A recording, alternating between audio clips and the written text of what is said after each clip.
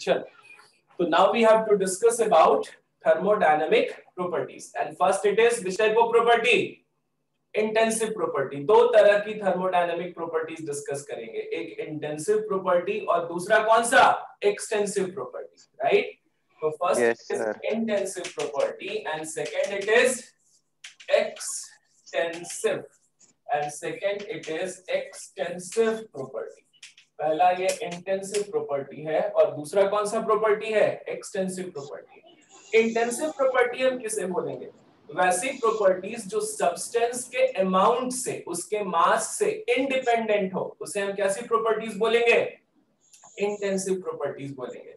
मतलब कि आप सब्सटेंस का अमाउंट चाहे कितना भी लो, उस प्रॉपर्टी में कोई चेंज आने वाला नहीं है। तो such type of property is called as what? Intensive property. जैसे देखो, सपोज तुमने ये कोई सॉल्यूशन लिया, इस सॉल्यूशन की डेंसिटी सपोज D1 है और इसका वॉल्यूम 100 मिलीलीटर, राइट ना? अब इस सॉल्यूशन को तुमने 10-10 मिलीलीटर के पार्ट में डिस्ट्रीब्यूट कर दिया, राइट ना? तो अब इस सॉल्यूशन का वॉल्यूम कितना हो जाएगा? 10 मिलीलीटर हो जाएगा। इस 100 मिलीलीटर को सपोज तुमने 10 मिलीलीटर के कंटेनर में डिस्ट्रीब्यूट कर दिया, राइट ना? तो यहाँ पर अमाउंट कितना था? 100 मिलीलीटर। यहाँ पर अमाउंट कितना है? 10 मिलीलीटर। तो क्या अब इन दोनों सॉल्यूशन की डेंसिटी चेंज हो जाएगी? No sir, density will remain same. इसका मतलब कि क्या ये डेंसिटी इस सब्सटेंस के अमाउंट के ऊपर डिपेंड करता है क्या? नहीं। चाहे मैं 100 मिलीलीटर लूं, चाहे 10 मिलीलीटर लूं, चाहे 1 मिलीलीटर लूं, डेंसिटी विल रिमेन सेम। तो ऐसी प्रॉपर्टीज को हम कैसे क्या बोलेंगे? इंटेंसिव प्रॉपर्टीज बोलेंगे। सच properties are called intensive property. अभी जैसे ये, इसमें अगर कोई लिक्विड है, उसका सरफेस टेंशन S है, तो क्या इसका सरफेस टेंशन चेंज हो जाएगा? इसकी विस्कोसिटी और इसकी विस्कोसिटी चेंज हो जाएगी? इसका रिफ्रैक्टिव इंडेक्स और इसका रिफ्रैक्टिव इंडेक्स चेंज हो जाएगा? नहीं ना? क्या इसके कॉन्सेंट्रेशन और इसके कॉन्सेंट्रेशन में कोई चेंज आएगा? बिल्कुल भी नहीं। अगर ये 1 मोलर सॉल्यूशन है और उसका मैंने 10 मिलीलीटर लिया, तो इसकी भी मोलैरिटी कितनी होगी? 1 मोल ही होगी। लेकिन इसमें जितना मोल ऑफ सॉल्यूट है और इसमें जितना मोल ऑफ सॉल्यूट है, वो दोनों चेंज हो जाएगा। Are you getting this? आपने मोलैरिटी पढ़ा है ना कि molarity is what? Number of moles per unit volume. Are you getting this? Yes. Number of moles per unit volume. तो इस सॉल्यूशन और इस सॉल्यूशन में नंबर ऑफ मोल्स तो चेंज हो जाएंगे, लेकिन मोलैरिटी इन दोनों सॉल्यूशन का क्या रहेगा? सेम ही रहेगा। ठीक है, ये बात आई समझ? Yes sir. क्लियर? तो मैं क्या समझाने की कोशिश कर रहा हूं कि अगर ऐसी प्रॉपर्टीज हैं जो सब्सटेंस के अमाउंट के ऊपर डिपेंड ना करे, तो हम ऐसी प्रॉपर्टीज को क्या बोलेंगे? इंटेंसिव प्रॉपर्टीज बोलेंगे। ठीक है, चलो लिखो, हेडिंग दे दो, देखो हेडिंग दो, इंटेंसिव प्रॉपर्टीज। इंटेंसिव प्रॉपर्टीज देखो, such properties which are independent of amount of matter, या such properties of the system which are independent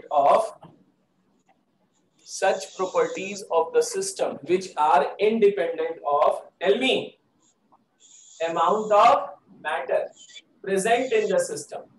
Such properties which are independent of amount of matter present in the system are called कैसी properties? बोलो। Such properties which are independent of amount of matter present in the system are called intensive property। और amount of matter को आप कैसे measure कर सकते हो? You can measure in terms of mole, you can measure in terms of mass, you can measure in terms of volume, you can measure in terms of number। बराबर ना? Yes sir. आप number के term से major कर सकते हो, मास के term में मेजर कर सकते हो, वॉल्यूम के टर्म में मेजर कर सकते हो, है ना? और मोल्स के टर्म में मेजर कर सकते हो। तो अमाउंट ऑफ मैटर के ऊपर वो डिपेंड ना करे, तो ऐसी प्रॉपर्टीज को हम क्या बोलेंगे? Intensive properties. आई बात समझ? अंडरस्टूड? Yes sir. चलो, नेक्स्ट प्रॉपर्टी है अपनी एक्सटेंसिव प्रॉपर्टी, राइट ना? तो अब हेडिंग दो, एक्सटेंसिव प्रॉपर्टीज। एक्सटेंसिव प्रॉपर्टीज लिखो। ऐसी प्रॉपर्टीज जो सब्सटेंस के अमाउंट के ऊपर डिपेंड करे, मैटर के अमाउंट के ऊपर डिपेंड करे, तो ऐसी प्रॉपर्टीज को हम क्या बोलेंगे? Extensive properties. जैसे अगर इस सॉल्यूशन में number of mole of solute N1 है और इस सॉल्यूशन में number of mole of solute N2 है। Are you getting this? Clear? अगर मैं इन दोनों सॉल्यूशन को ऐड कर दूं तो फाइनल सॉल्यूशन में हमें number of moles of solute क्या मिलेगा? N1 प्लस N2 मिलेगा ना? Yes sir. Are you getting this? या फिर जैसे मैंने आपको यहाँ पे समझाया कि ये 100 मिलीलीटर ऑफ 1m सॉल्यूशन है, ये 100 मिलीलीटर ऑफ 1m सॉल्यूशन है और ये 10 मिलीलीटर ऑफ 1m सॉल्यूशन है। इसमें number of mole of solute क्या होगा? What is the number of mole of solute in this solution? बताओ। ये 100 मिलीलीटर ऑफ 1m सॉल्यूशन है और ये क्या है बोलो? 10 मिलीलीटर ऑफ 1m सॉल्यूशन है। बताओ इसमें कितना मोल ऑफ सॉल्यूट होगा और इसमें कितना मोल ऑफ सॉल्यूट होगा? देखो हम लोगों ने सीखा था कि मोलैरिटी क्या होता है? Number of mole of solute upon volume of solution in litre होता है ना? यस। मोलैरिटी क्या होता है बोलो? Number of mole of solute upon volume of solution in litre. तो what will be the number of mole of solute? बताओ। Mole of solute क्या मिलेगा? Molarity into volume of solution in litre मिलेगा ना? Yes, sir. Molarity into volume of solution in liter, that will be what? The mole of solute. यहाँ पर molarity कितना है? 1m है और सॉल्यूशन का वॉल्यूम कितना है? 100 मिलीलीटर है। 100 मिलीलीटर का मतलब मैं क्या बोल सकता हूँ? 100 मिलीलीटर को मैं क्या बोल सकता हूँ? 100 into 10 raised to the minus power 3 litre बोल सकता हूँ ना? 1 liter yes, yes sir. हाँ 100 into 10 1 milliliter is equal to how much liter? 10 raised to the minus power 3 liter. तो यहाँ पर मोल ऑफ सॉल्यूट क्या हो जाएगा? Molarity into volume in litre. Molarity कितना है? 1 है और वॉल्यूम इन लीटर कितना हो गया? 10 raised to the minus power 1। तो यहाँ पे mole of solute 10 raised to the minus power 1 मतलब 0.1 मोल ऑफ सॉल्यूट मिला ना इस सॉल्यूशन में? Yes sir. अच्छा अब बताओ इस सॉल्यूशन में मोल ऑफ सॉल्यूट क्या होगा? मोलैरिटी कितना है यहाँ पर बोलो?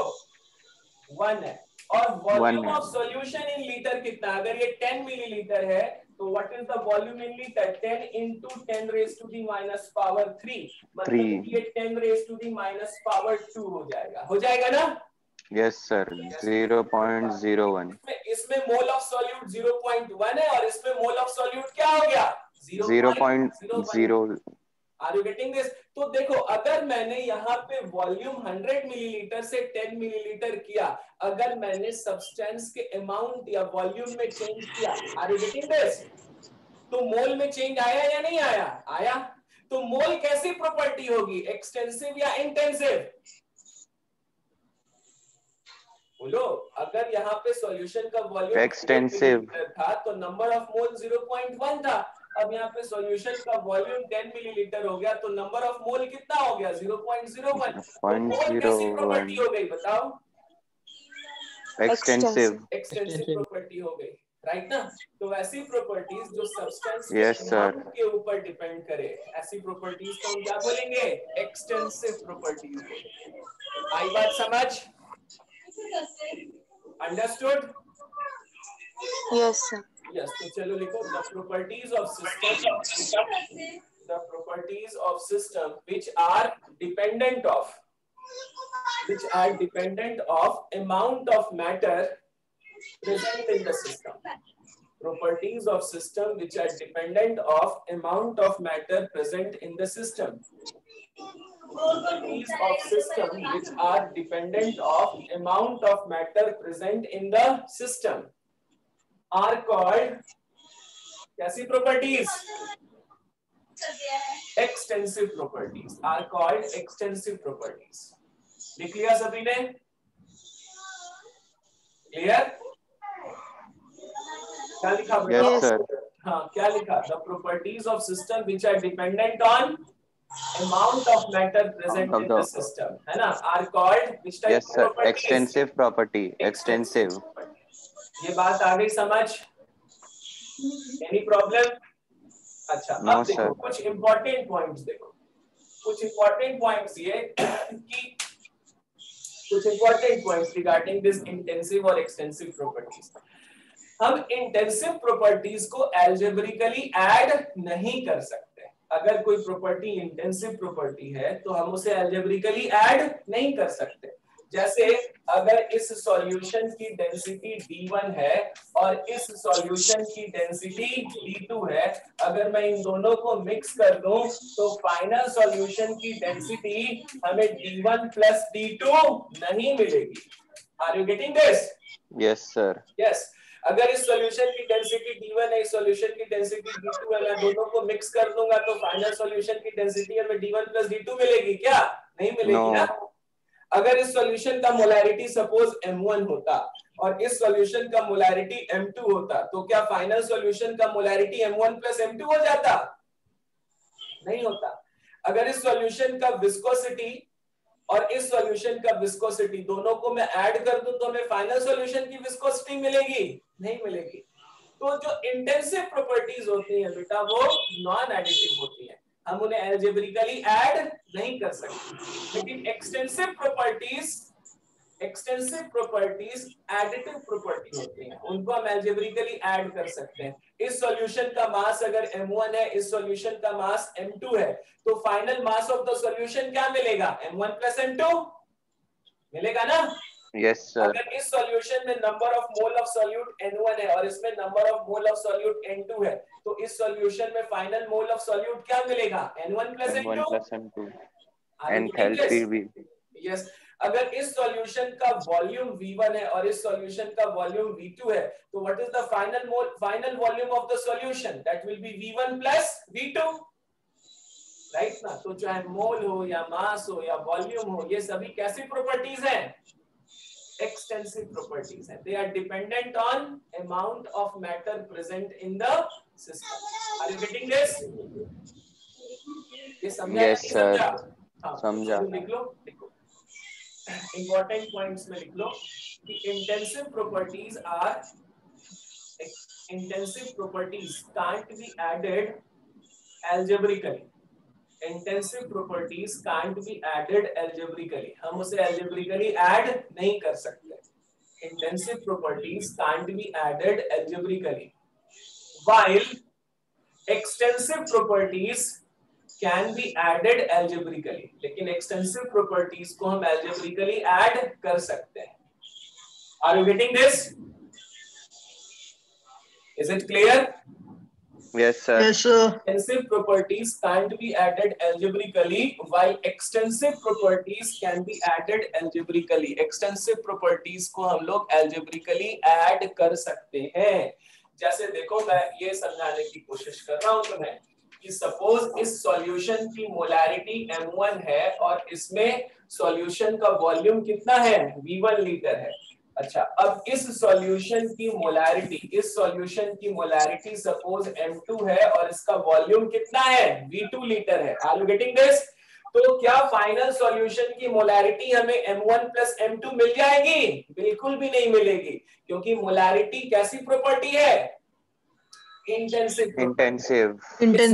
के अमाउंट के ऊपर डिपेंड नहीं करती है, राइट ना। तो फाइनल सॉल्यूशन की मोलैरिटी क्या होगी? आप क्या करते थे कि मोल कैसा प्रॉपर्टी है? एक्सटेंसिव प्रॉपर्टी है। इसमें जितना मोल ऑफ सॉल्यूट होगा प्लस इस सॉल्यूशन में जितना मोल ऑफ सॉल्यूट होगा, उतना मोल ऑफ सॉल्यूट इस फाइनल सॉल्यूशन में होगा ना। Yes sir. Mole of solute in solution 1 plus mole of solute in solution 2 will be equal to mole of solute in final solution ना? Yes sir. Yes.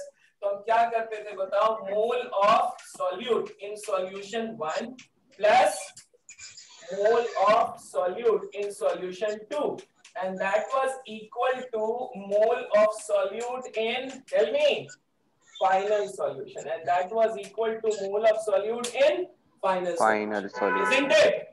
Yes sir. Yes. तो अगर ऐसा है भाई, तो what is the mole of solute in final solution? Molarity क्या था बताओ? Mole of solute upon volume of solution in litre, यही था ना? यही सर। Yes sir. यस। तो इस सॉल्यूशन में मोल ऑफ सॉल्यूट क्या हो गया? M1 V1। इस सॉल्यूशन में मोल ऑफ सॉल्यूट क्या हो गया? M2 M2 V2। अच्छा, इस सॉल्यूशन की फाइनल मोलैरिटी मान लो mf है, इस सॉल्यूशन की मोलैरिटी क्या है, सपोज mf है, तो फाइनल वॉल्यूम क्या मिलेगा, v1 प्लस v2 मिलेगा ना। Yes, अगर sir. इसका वॉल्यूम v1 है, इसका वॉल्यूम v2 है, तो ये तो एक्सटेंसिव प्रॉपर्टी है वॉल्यूम, तो फाइनल सॉल्यूशन का वॉल्यूम क्या मिला था हमें, v1 प्लस v2 मिला था ना। Yes sir. यहाँ से हमें फाइनल मोलैरिटी क्या मिल जाएगा बताओ, m1 v1 plus m2 v2 upon v1 plus v2 मिलेगा। Are you getting this? तो इन दोनों सॉल्यूशन Yes. को ऐड करने पे क्या फाइनल सॉल्यूशन की मोलैरिटी हमें m1 प्लस m2 मिलेगी? नहीं मिलेगी। क्या मिलेगी, m1 v1 plus m2 v2 upon v1 plus v2 मिलेगी, वो भी तब जब ये दोनों सॉल्यूशंस का नेचर एक जैसा हो, ये एसिड हो, ये एसिड हो, ये बेस हो और ये बेस हो। Are you getting this? Yes sir. Yes, sir. Otherwise there will be the case of neutralization। ये जब मैं आपको मूल कॉन्सेप्ट पढ़ाऊंगा तो एक बार फिर से समझा दूंगा डिटेल में। मूल कॉन्सेप्ट पूरे फिजिकल केमिस्ट्री का बैकबोन है, हर जगह वो यूज होगा, ठीक है। चलो ये समझा आपको। तो मैं क्या समझाने की कोशिश कर रहा हूं कि इंटेंसिव प्रॉपर्टीज नॉन एडिटिव है, हम उन्हें अलजेब्रिकली ऐड नहीं कर सकते, लेकिन एक्सटेंसिव प्रॉपर्टीज क्या है, एडिटिव है, हम उन्हें अलजेब्रिकली ऐड कर सकते हैं। ये बात आई समझ? अलजेब्रिकली ऐड किया ना, mole of solute in first solution plus mole of solute in second solution is mole of solute in final solution, आपने अलजेब्रिकली ऐड किया ना।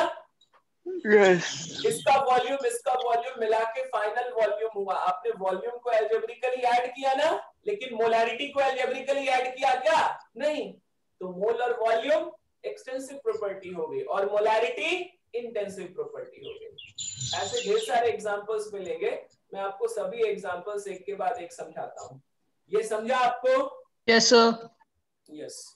चलो नेक्स्ट इंपॉर्टेंट, इसको रब करूं या लिख लोगे?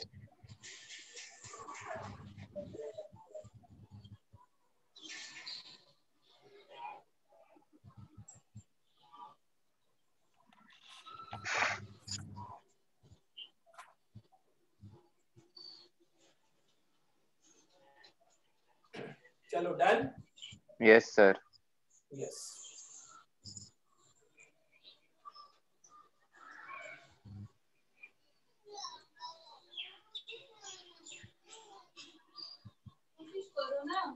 चलो अब यहाँ पर अच्छे से समझो कि अगर दो एक्सटेंसिव प्रॉपर्टीज हैं तो उसका रेशियो हमें इंटेंसिव प्रॉपर्टी देता है।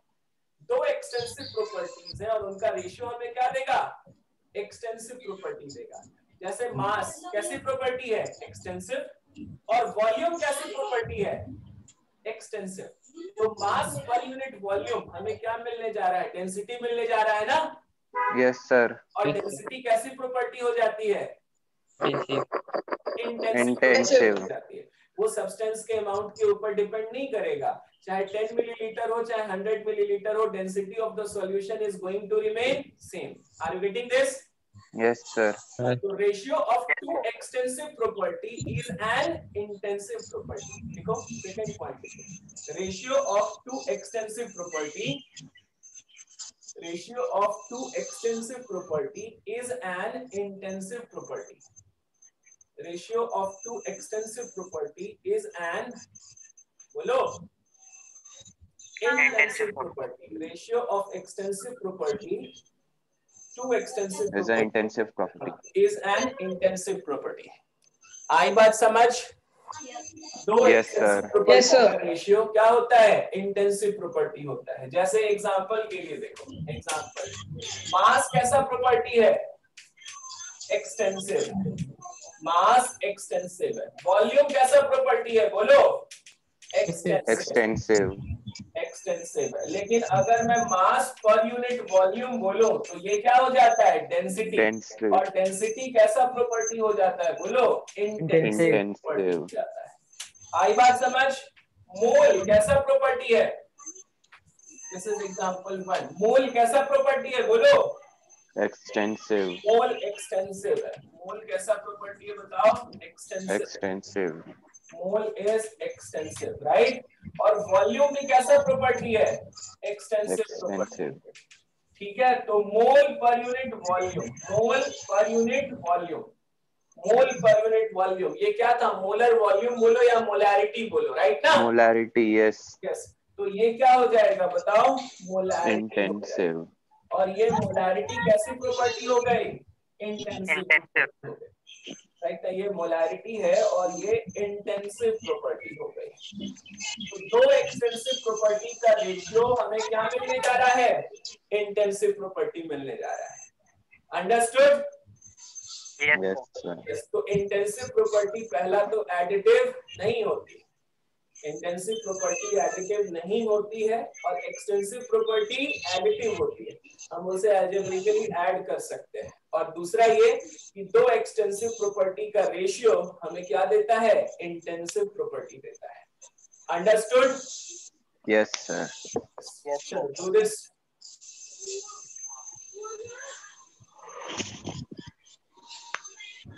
डन?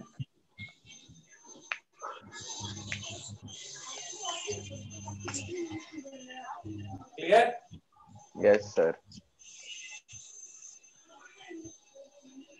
चलो अब हम लोग ढेर सारे एग्जांपल्स डिस्कस कर लेंगे कि कौन कौन सी प्रॉपर्टीज इंटेंसिव है और कौन कौन सी प्रॉपर्टीज एक्सटेंसिव है। ठीक है, इसमें से कुछ एग्जांपल्स ऐसे हो सकते हैं जो अभी तक आपने सुने नहीं होंगे, क्योंकि वो आपको आगे के चैप्टर्स में पढ़ने हैं, जैसे कि इलेक्ट्रोकेमिस्ट्री में पढ़ना है, कंडक्टेंस, राइट ना? या फिर आपको आगे के चैप्टर्स में वो क्वांटिटीज पढ़ने को मिले, तो वो भी मैं आपको यहाँ पे थोड़ा बहुत समझा दूंगा, बाकी उसी चैप्टर में समझाऊंगा। चलो, तो अभी आप दो कॉलम बना लो, एक एक्सटेंसिव प्रॉपर्टी, एक एक्सटेंसिव प्रॉपर्टी, और दूसरा क्या बोलो? Intensive property.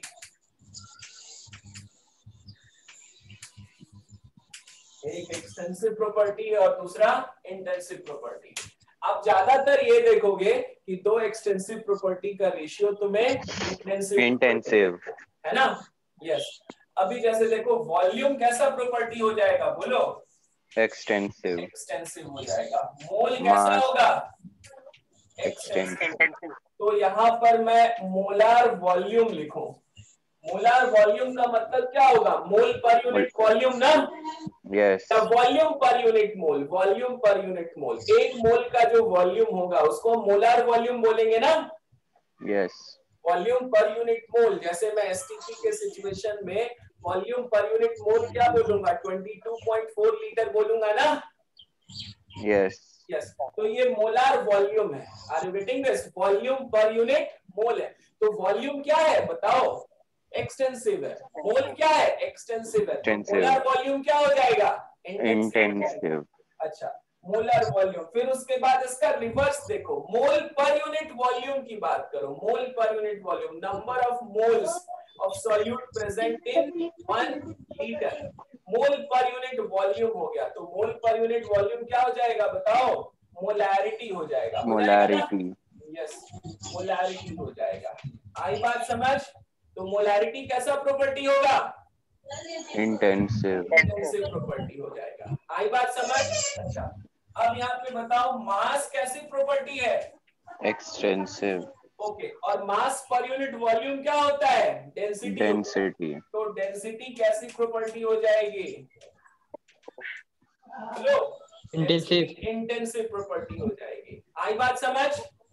Yes sir. Yes. उसके बाद देखो, अगर मैं बात करूं कि इट इज गिब्स एनर्जी, ये सब आप इस चैप्टर में आगे चल के पढ़ोगे।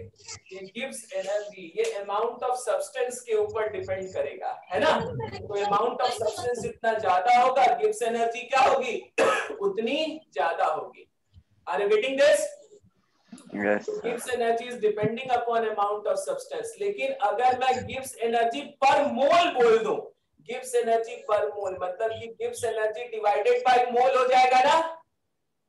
यस। तो वो दो एक्सटेंसिव प्रॉपर्टी का क्या हो जाएगा? रेशियो। इंटेंस।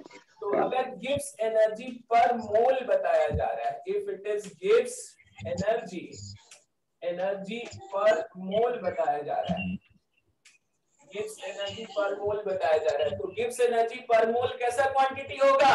इंटेंसिव होगा। लेकिन अगर केवल गिब्स एनर्जी है तो वो कैसा क्वांटिटी होगा? एक्सटेंसिव। आई बात समझ? Yes sir. चलो उसके बाद नेक्स्ट आ जाओ एंट्रोपी।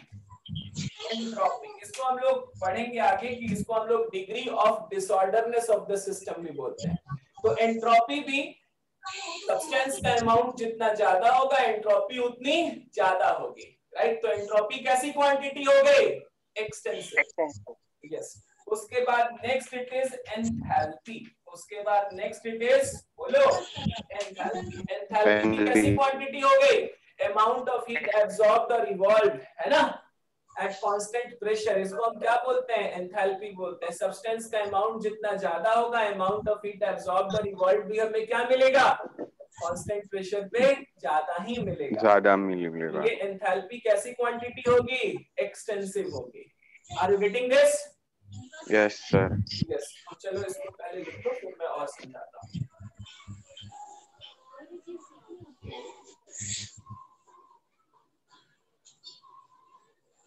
क्लियर? इधर आप और लिख सकते हो, इधर आप लिख सकते हो स्पेसिफिक हीट। Specific heat.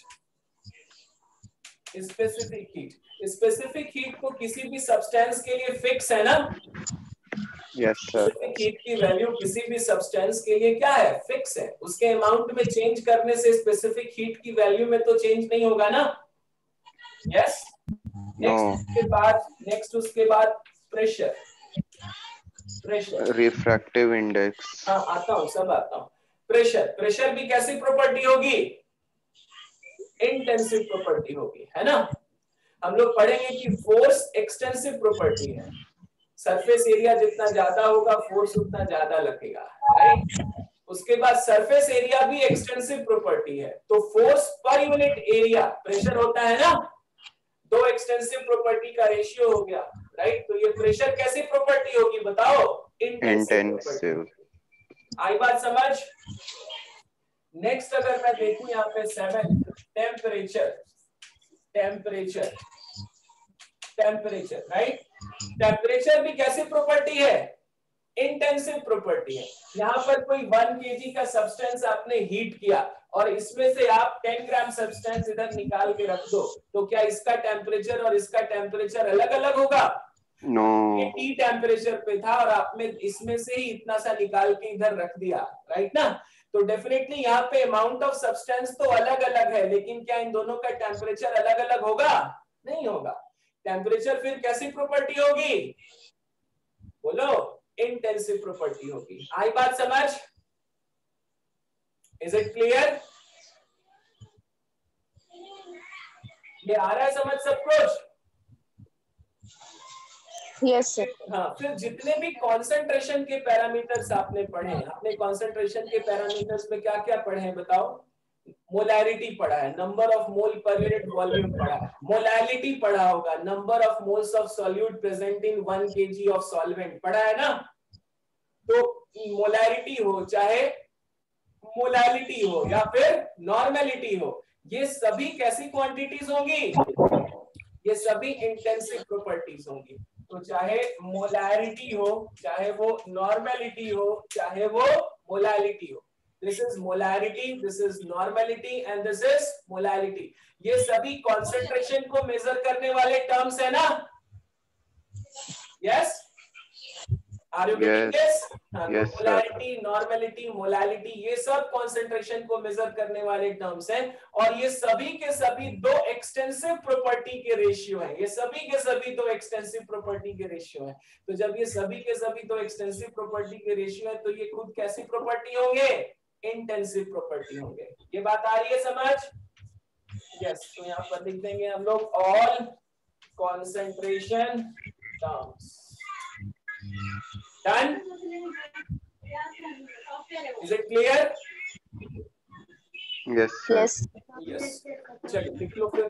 कितना लिख लिया आपने? Yes sir. Yes.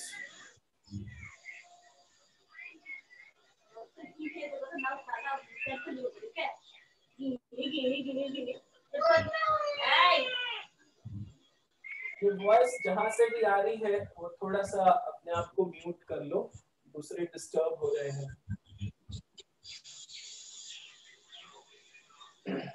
चलो अगर मैं नेक्स्ट देखूं यहाँ पे कहां तक पहुंचे थे, क्या नंबर लिखा था मैंने एक्सटेंसिव प्रॉपर्टी में लास्ट? 6। चलो नेक्स्ट देखो इंटरनल एनर्जी। इंटरनल एनर्जी आगे हम लोग पढ़ेंगे इंटरनल एनर्जी के बारे में कि इंटरनल एनर्जी क्या होता है। It is sum total of all the stored energy with in the system. Hello, मेरी आवाज आ रही है? Hello, my voice is Audible?